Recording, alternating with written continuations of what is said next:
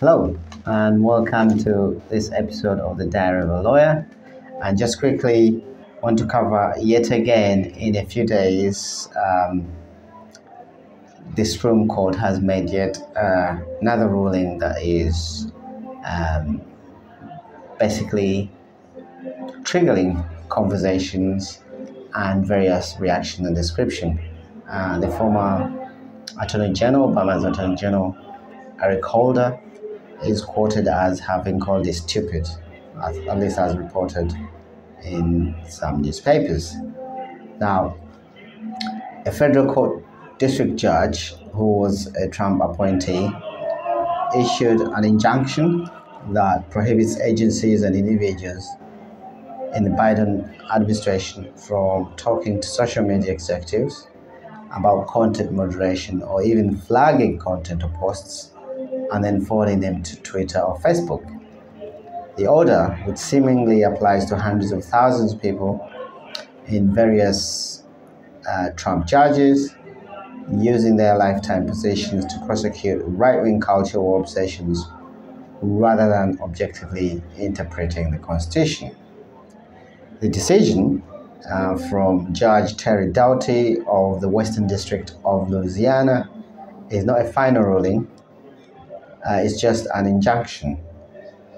But according to observers, the heft and tone of the text gives an indication of how he might ultimately decide. Now, observers state that there's a certain kind of Trump judge who seems fully enmeshed in what they call the Fox Extended Cinematic Universe, and whose idea of seeking out conflicting information means subscribing to a handful of Substacks by writers who have made their fame and fortune off their own what is called apocryphal cancellation. Now, the plaintiffs in this case are the Attorneys General of Louisiana and Missouri, as well as a handful of individuals, including Jim Hoft, aka the Gateway Pundit. And they allege that the federal government officials improperly coerced or pressured social media companies into censoring conservative speech. Now, Doughty claims that by asking that certain posts be taken down and individuals banned, the decision is essentially that of the government, quote unquote, and thus tantamount to official censorship. And the injunction then prohibits a long list of federal agencies as well as some specific individuals, including some former Biden administration COVID coordinator, Andy Slavitt, and others who no longer actually work for the federal government, from communicating with social media companies about content moderation policies.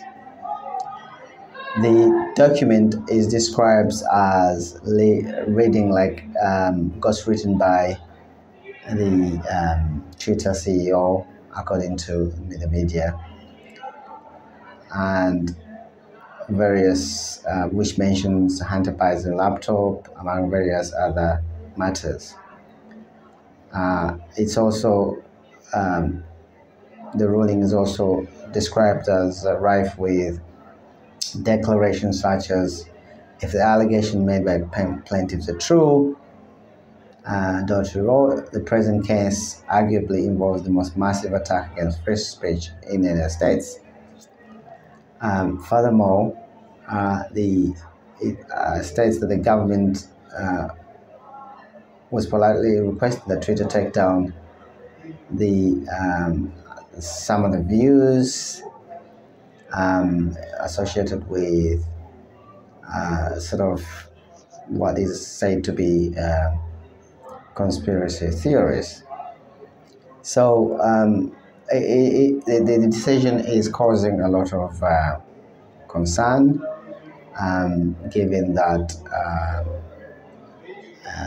it is the right of the executive to have constructive discussions with parties they think have a level of moral and ethical responsibility in terms of what their platforms put out, especially if it may involve incitement or racism or extreme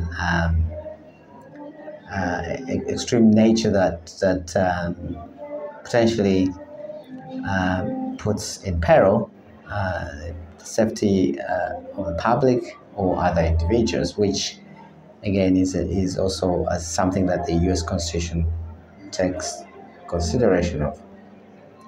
So